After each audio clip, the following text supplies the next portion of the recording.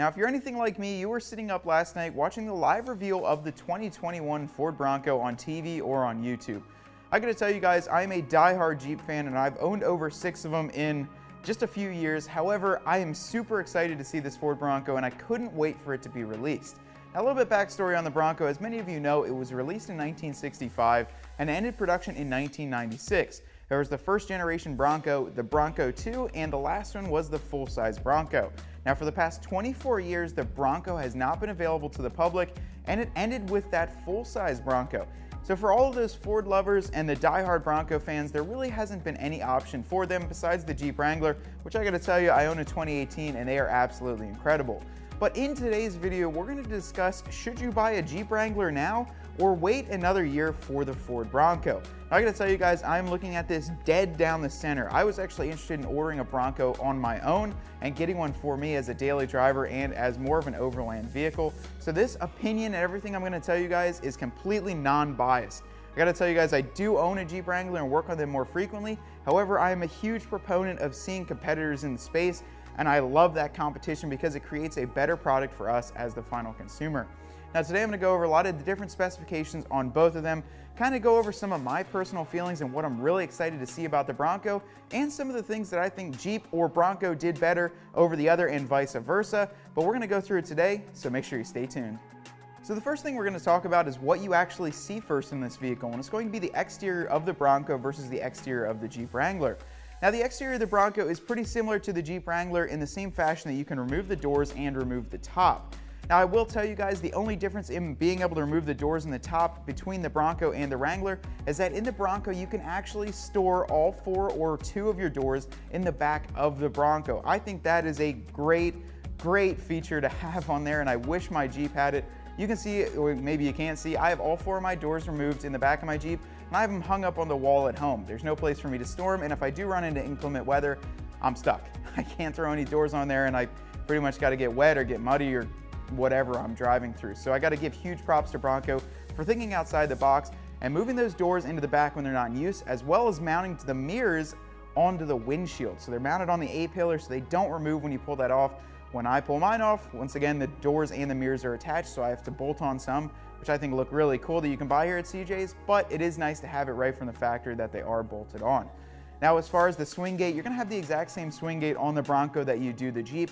I believe it's a lot taller though. I was looking at some pictures and a lot of the production models, and you can see that that swing gate is definitely taller than the JL Wrangler's tailgate, but they both do swing out to the same side and hold a tire on the back.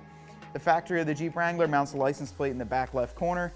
Same with the Bronco, it's going to be in the exact same spot. Now the bumpers do look pretty close. I have to be honest, they look pretty similar when you look at the 2 of them.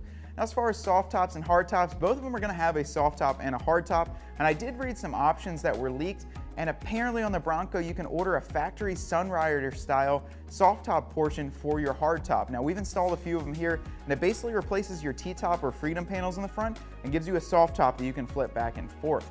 I will also say, while they both have roll cages, the Bronco does not have a center cross member for a soundbar or a light, which gives you a complete open air roof. When as soon as you take that top off, it is like a giant square in there and you can see right up without the interference of a bar, especially for your rear passengers. I think that was crucial for them and really gives you that open air feeling.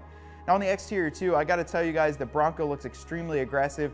They both got the rounded wheel wells, but the Bronco just seems a lot more open. I gotta be honest, if they can fit a 35 from the factory, they're doing something right and really preparing for that aftermarket to lift them sky high and throw bigger wheels and tires on. Exterior, I gotta give it to Bronco and Jeep for both throwing roots to their heritage. You can tell that on the front of the Bronco just by the headlights and the entire shape of the front grille. Same with the Jeep Wrangler. The next thing that we're gonna talk about is the interior of both vehicles. And I'm just gonna tell you guys right away, I'm a die-hard Jeep guy. I have a Jeep Wrangler with every tech feature that you can get, the largest screen, all the tech packages, all the buttons, and I'm still envious of what I saw on the release of the Bronco. I think that the Bronco absolutely nailed it, and they really did their research before they released this vehicle. I think that's why it took so long. Back in 2017, they were talking about a Bronco, but it took so long and you're gonna get a better final product. Now, what I've seen with this is that the interior, although it's kind of on the exterior, they're gonna come with a keyless entry standard on the Bronco. On the Jeep, that's an option, and heck, some Jeeps you can still get with manual door locks. So that's pretty outdated compared to a Bronco, which comes standard with a keyless. You walk up, put your hand on it, and it opens up for you. Now, I've also got to tell you guys that the 8-inch screen comes factory on a Ford Bronco. That is the standard size. There's nothing smaller than an 8-inch. It only goes bigger, so you can get an 8 or a 12-inch screen in the Bronco. In a Jeep, I can get a 3.5-inch screen that's black and white and barely has any colors. So that just makes the Jeep look, it makes it look 10 years old already, and the Bronco is just coming out. Now, as far as seating goes, both of them are gonna seat, well, the 2-door is gonna seat 4 and the 4-door is going to seat 5 people. The dash is very reminiscent of the most recent model Bronco, which I saw on the passenger side. They have the Bronco scripted on there. The 95, the 96, the last years of them had the exact same thing on there, so that was very reminiscent of that. And I think they went well back into their past and really gave it a touch towards what their heritage was, but really gave it the modern feel on there. And I think Jeep Wrangler did a great job on the same thing. I love the flat dash look and how everything isn't sticking out towards you.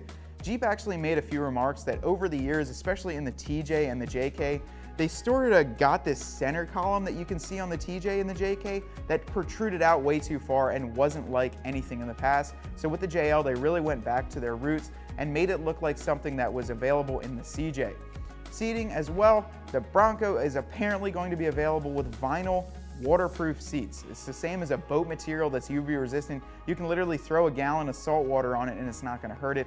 That was a great idea from them. Jeep, you can still get the leather and you can get cloth, but nothing vinyl, nothing waterproof like that. So huge props to Bronco. Also on there, you do have the terrain select as well as your 4-wheel drive. That's going to be a shifting knob. And then you've either got your 10-speed automatic shifter or your 7-speed manual shifter. So both right in the center. And I'm glad that they gave you a full automatic gear selector and not one of the knobs on there. I think when you're off-road, you really want to feel that you're dropping it into gear and feel like you're ready to go. So props to them on that. Jeep has pretty much the exact same setup, so those are very comparable on the two. One thing that Bronco did to really challenge its competitors was to give it standard 4-wheel drive. Now, Jeep has the exact same thing. You get every Jeep Wrangler has standard 4-wheel drive. However, a lot of the mid-size SUVs in its class don't have standard 4-wheel drive. They're either front-wheel drive or they're rear-wheel drive, or they got a mixture of all-wheel drive. It's not the same as having a 4x4 on the Bronco or the Jeep Wrangler, so huge props to both of them for making that a standard option and not having to pick on anything or add on a feature to make that possible. Another thing that I really liked in the Ford Bronco was the availability to have trail maps as well as a 360-degree camera. I think that blew Jeep out of the market on there. The new 2021 Wrangler does have the availability to order the front-facing camera and have a reverse camera, but no 360 on there. So the 360, and it had trail spotter assist, I believe it was called. So basically like having a spotter in front of you to help you guide through some terrain. That's awesome. I gotta say, if you're out wheeling, which you shouldn't be on your own, but if you're in a technical spot and you wanna see all over, make sure you don't destroy your brand new Bronco, that 360 camera I think is gonna come in great handy.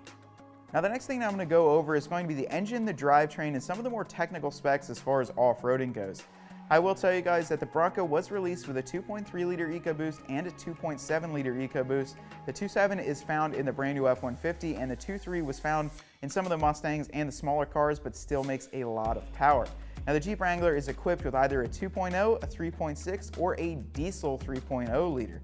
So all those are great engine options. However, I feel like Bronco did win it a little bit over with using that 2.7 EcoBoost, as it makes a lot more horsepower and torque than any of the Jeep's factory gasoline engines.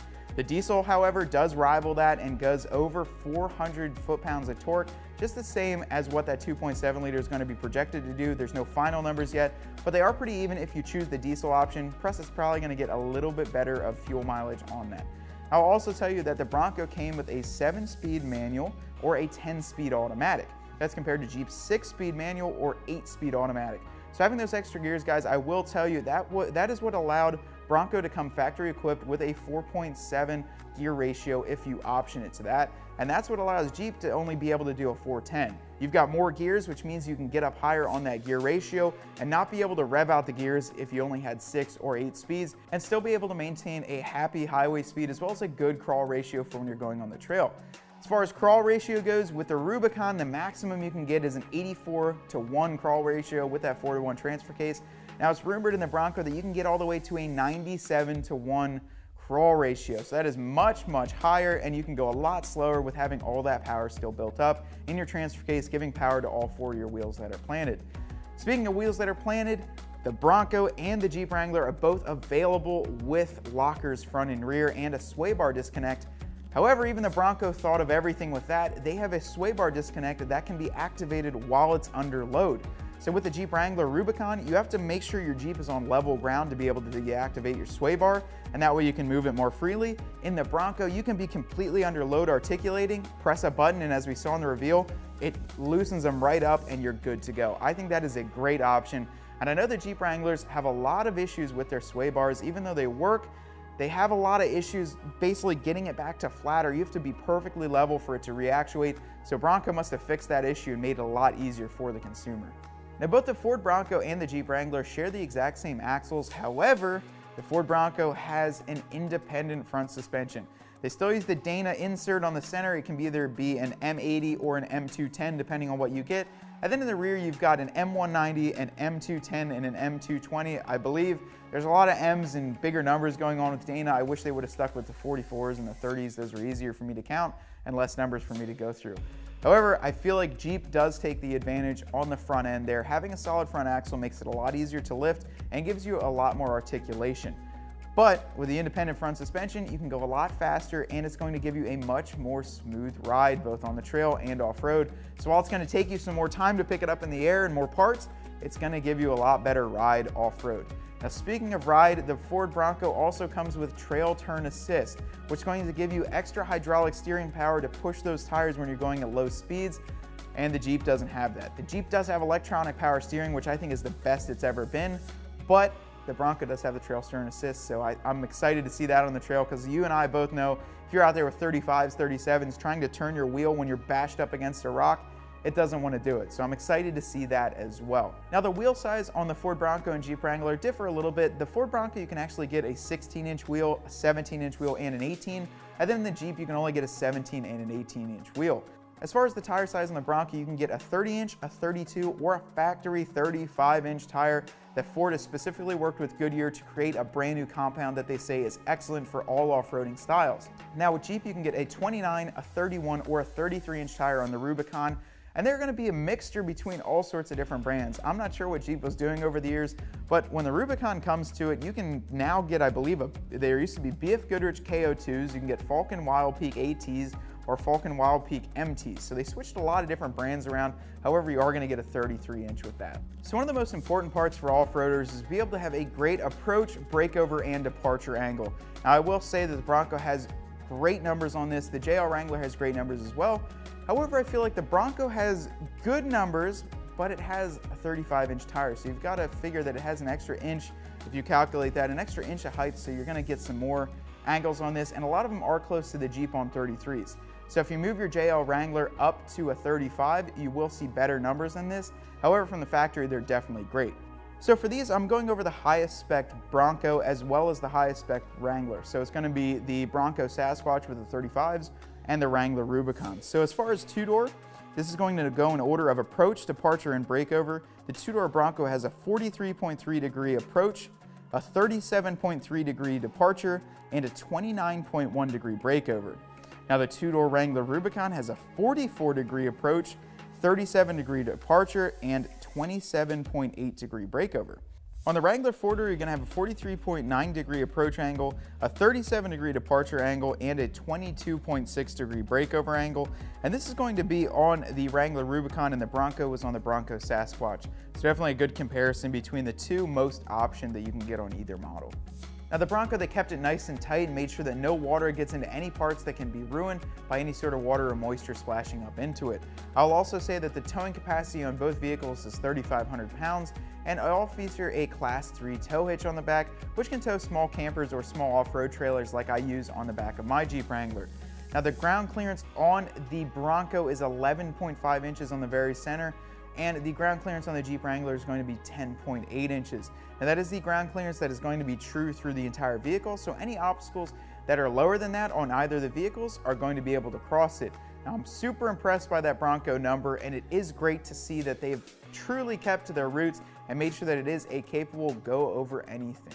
So as far as pricing goes, the Bronco and the Jeep are definitely very comparable on the pricing. However, I feel with the Bronco, you are getting a lot more standard features with it, including those LED headlights, the keyless entry, and a lot of other features that the Jeep doesn't have. So if the price is a little bit higher, just remember you are getting those features, whereas Jeep, it's an add-on and you're probably going to get to the exact same price. Now on the base two-door Bronco, it's going to begin at $28,500, and the four-door begins at $33,200. On the base Jeep Wrangler, you're going to be at $28,000, and then $31,000 for the four-door. So in that, what we're looking at is going to be a very comparable price. However, the Bronco, you get a lot more for your money. I'd say at the $28,000 mark, I'm sure it's going to be the manual, as low optioned as you can get. However, even as low optioned as you can get, you're still getting a 2.3 turbo or a 2.7 turbo. You're getting the remote keyless entry, and you're getting the LED headlights and taillights, and all the lights around it are going to be LED. In Jeep, you're getting no remote entry, you're getting no LED headlights, no LED taillights. You're getting a 3.5-inch screen, and you're not getting any remote proximity entry. So for the exact same price, you're getting a lot with the Bronco. However, with the Jeep, you still get that solid front axle, still got all the removable top and doors, so it is a very comparable pricing on there. And I think it's gonna be a really good competition between the two to see really which one can outboast the other on features and which one can outsell. Now, the first edition Bronco is going to come in at $59,000 for the two-door and $63,000 for the four-door. I'm going to compare that to the Rubicon Recon because I feel it has the same attributes, and the styling of it is more off-road and just the highest trim package that you can go for the off-road model.